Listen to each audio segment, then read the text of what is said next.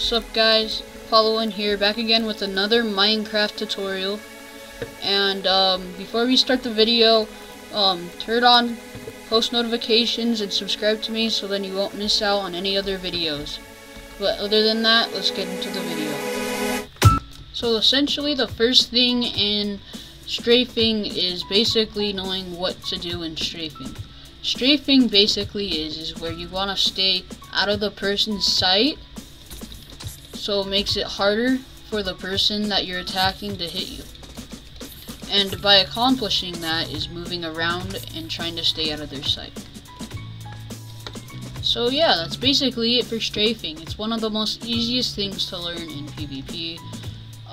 Probably other than comboing, because it's pretty much simple on how to do that.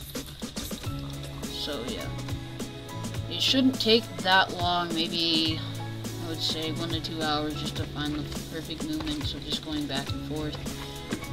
Yeah.